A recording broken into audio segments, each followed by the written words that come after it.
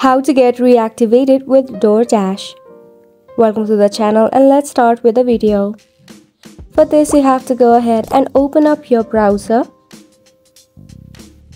In the search bar you have to go ahead and search for Doordash Reactivate account.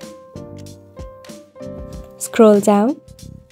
You have to select the option from Doordash itself, then give it a tap. Now right here you will see this form option. Go ahead and tap on this form. Start by selecting a preferred language and tap on submit. Now go ahead and select a cause of your deactivation.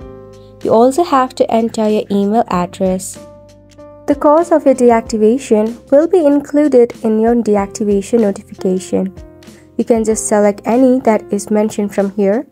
Otherwise, you can just scroll down to the very end and tap on I'm not sure, then tap on next.